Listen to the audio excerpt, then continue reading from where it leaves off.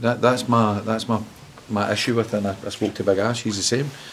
He says I was really confident, and I said to the ref, I'm really confident. You need to check that. Why doesn't he then go and check it? I don't understand. And he's told me that had I seen it again, I says, well, why did you not go and see it again?